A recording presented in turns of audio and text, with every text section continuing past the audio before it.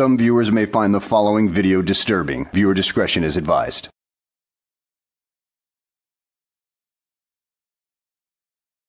Well, hello and welcome back to the channel, everybody. In today's video, we find ourselves at a pre-trial hearing of a sovereign citizen, who was charged with a few crimes that, would end up with him in prison for life should he be convicted of them.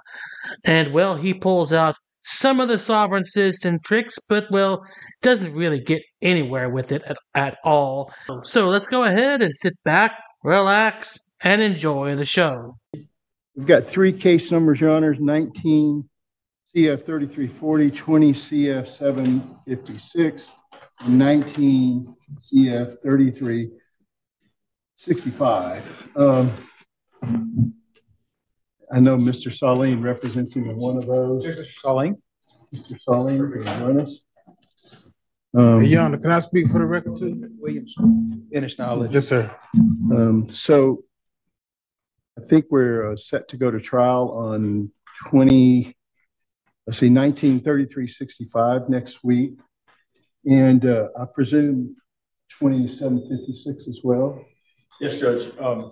I know that we had a couple motions that we dealt with last week. I didn't rule on the motion to consolidate. You did, Judge.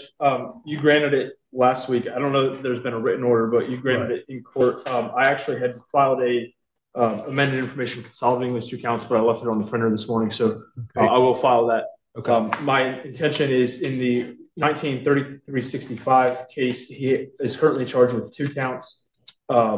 One is the felon in possession of a firearm. That would have to be bifurcated anyways, so I had not included that in the amended information, and I plan on moving forward with the attempted first-degree murder with a firearm and the tampering of the witness at trial next week. Okay. And my recollection, Judge, was that you, at that hearing, I remember you saying that you were inclined to grant the joinder of them. I'm not sure. You may have said it. But if I did and just out of an abundance of caution, I'll grant the motion. And that was certainly, I anticipated you do that, and I've been acting accordingly. I would like to put a few things on the record, Your Honor. My client had an offer from the state last week, and he did not wish to take advantage of that offer. My investigator and I went out to the jail, talked to him, went over things, explained everything to him. I gave him my advice, which was that I thought it was in his best interest to accept the offer. He refused that, and that offer was for 20 years with a mandatory minimum.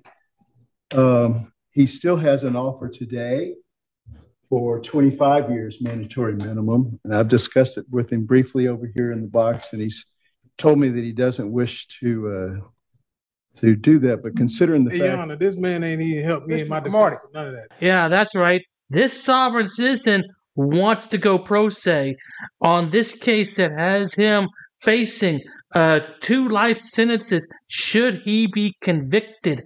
And, the old saying goes, a man who represents himself in a court of law has a fool for a client. And, dude, you are one of the bigger fools out there if you think you can win this case.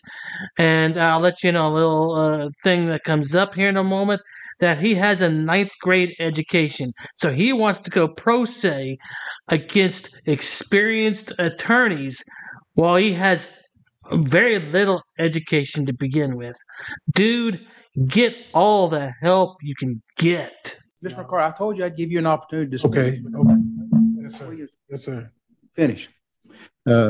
what I was going to say, Your Honor, is considering, I've explained to him that his exposure is in the 3365, the attempted murder case is a life sentence, in that he's further exposed in the 2756 case on the tampering to an additional 30 years, since it was a tampering with the underlying case being a first degree. So I've explained to him his exposure. I've given him my advice. I've told him what I think is best for him. And he, as is his right, he's choosing not to do that.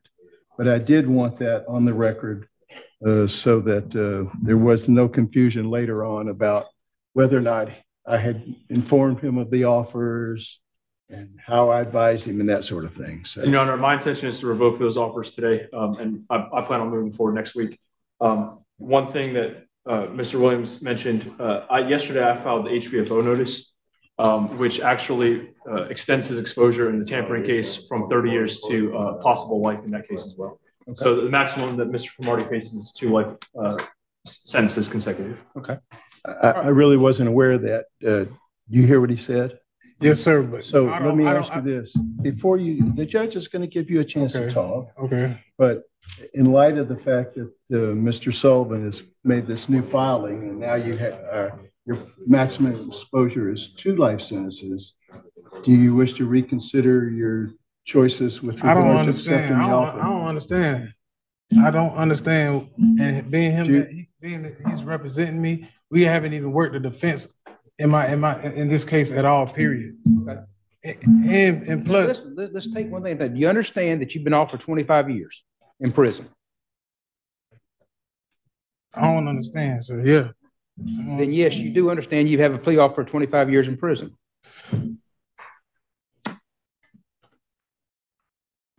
I don't understand because I'm innocent. I don't know what's going on. I don't know what. Listen, you've already. Dude, you cannot declare yourself innocent in a trial. It doesn't work that way. There's a process that you go through. You haven't even made it through the pre-trial hearings yet, and you haven't gotten to jury selection as of this time. This is just letting you know what the deals are on the table so you can, choose to do that or go to trial. But you still got to go to trial and let a jury of your peers hear the arguments. But of course, you want to go pro se, which in your particular case would be a total disaster for you, and it is not very well recommended for you to do that. You've entered a not guilty plea, so there's a presumption that you're innocent or a presumption you're not guilty. So that, regardless of your claims or the fact that right now we presume you not guilty, you understand the state has offered to let you plead no contest to charges, and it'd be a 25-year sentence. And I believe, what is it? Is it a minimum mandatory 25? It would be a minimum mandatory minus the time you served in jail. No, I just need you understand that's the plea offer from the state. Hell no. I don't understand none of this. What he thought, and it's a conspiracy between these two. Listen, Mr. Cromartie. Mr. Cromartie, what do you? Man, I don't understand, sir. I don't believe you, Mr. Cromartie, because you act like you do understand it. But what are you asking for right now? What are you asking for? I'm asking for him to be removed off my case. Raise your right hand to be sworn. I do. Wait till the oath is done, sir. Do it again, madam. Yes, sir. Raise your hand again. Solemnly swear the testimony you're about to give is the truth. Yes, ma'am. All right, Mr. Cromartie, state your name. Jamel Cromartie. What are you asking for today, Mr. Cromartie? This name of this contract does not refer nor identify the male standing in this corporation. I, Jamel Cromartie, being forced to go against my will and my best interest. My right of due process have been impeded upon. Also, my 4th and 5th Amendment right have been violated. I invoke my rights of the Constitution to protect me and my best interest. I invoke my 5th Amendment. Yeah, you're complaining about your due process not being completed or even done at all when you're standing here in a courtroom in the middle of your due process. In this particular case, this is a pre-trial hearing to let you know what deals are on the table. Then you got jury selection. Then you got all sorts of other things that lead up to the trial. You are being given the due process, you bloody moron. And you're also spouting off conspiracy theories that everybody's working against you. No, they're actually trying to work with you, trying to get you the best offer, but no. Some Sovtard guru has gotten to you and filled your head with this crap to the point where, your brain has completely turned into mush, more so than what it already was. Okay. All right, then you vote the 5th Amendment right, so you're not asking to testify. What are you asking me to do? First of all, I have the right to face my accuser. You face your accuser at the trial. This is a pre-trial hearing to let you know what's going on. Listen. What are you asking me to do today, Mr. You Kamari? saying I don't understand. Mr. Kamari, what are you asking me today? I'm gonna give you one No, more I chance. don't need him on my case. Okay, are you listen, what are you asking me to do? Or this one right here. Both them two right there. I got some that's conspiracy on what they trying to do. Okay, what do you want me to do? Continue my trial. No, sir. Motion denied. What are you asking me to do? What are you asking me to do, Mr. Kamari? A fair trial. All right, right now you're gonna get a fair trial. Is there anything you're asking me to do right now? I'm saying I don't need them on my case. What are you asking me to remove them? Yes, sir. And then are you gonna represent yourself, or are you gonna hire another attorney? I'd rather represent myself to get an attorney. You already sworn in, so state your name again. Jamel Kamardi, sir. Mr. Kamardi, you're asking to represent yourself next week. Is that correct? Yes, sir. Okay. You understand that you're looking at life in prison if convicted of two life sentences. Okay. You understand that? Yes, sir. Okay. Do you understand you've been offered a 25-year plea deal? Yes, sir. And when you said before you didn't understand that, you were not being truthful with the court. Is that correct? I mean, I'm saying yes, sir, to say yes, sir. I'm guessing you're agreeing with me. I don't know. No, I'm asking you a question. So you don't understand that. Is that correct? Understand what? That you have been offered 25 years in prison if you pled no contest, and that would settle your cases. Do you understand that? I don't know how to answer that. You're going to have to answer my questions if you want to represent yourself, sir. If not, I'm not going to find you competent to represent yourself. Yes, sir. Do you understand you've been offered 25 years in prison? Is that correct? Yes, sir. Okay. So when you said before you didn't understand that you were not being truthful with the court, is that There's correct? a lot that's going on that I don't understand. Listen to me. Yes, sir. You were not being truthful with the court. Is that correct? I'm not going to say I'm being truthful. When you I don't understand. You don't understand. You got to talk to me in a level where I got to yes, understand. sir. I'm talking to you the same level. But some of it I don't understand because there's some shit. So you don't understand what's going on? Half of it I don't. Okay. How far did you get in school? 9th grade. And you read and write? Barely. I could barely spell.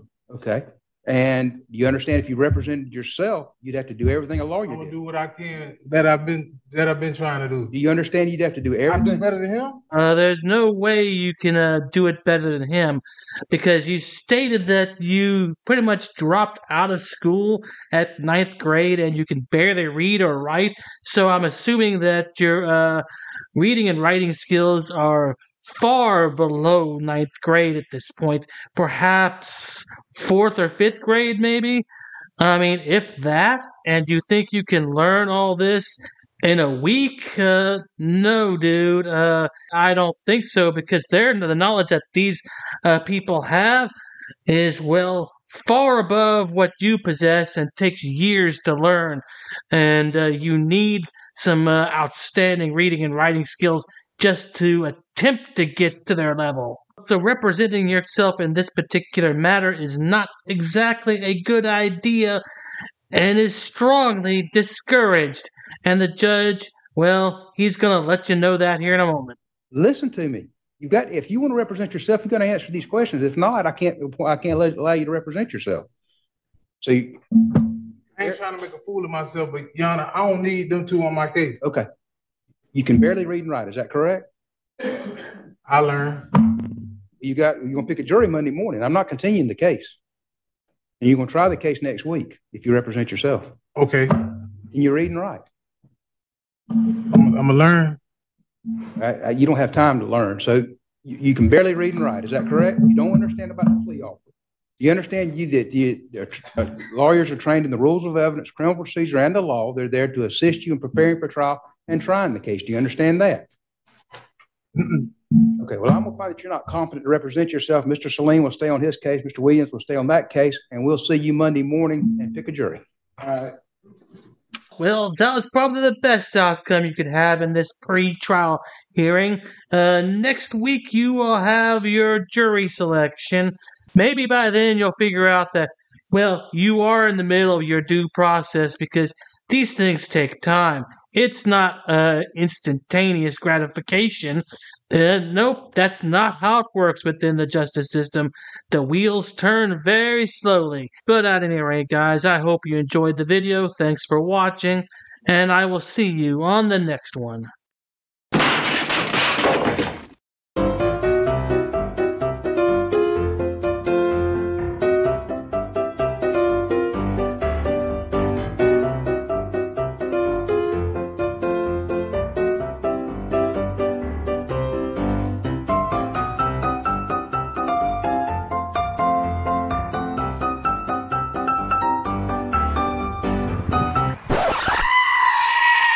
Dude, so there's no way I can get in, bro? Come on, I'll put you on my YouTube. But shut up, Wesley. You gotta put signs up, ma'am, if it's... Are you Glenn Serio? Who's that?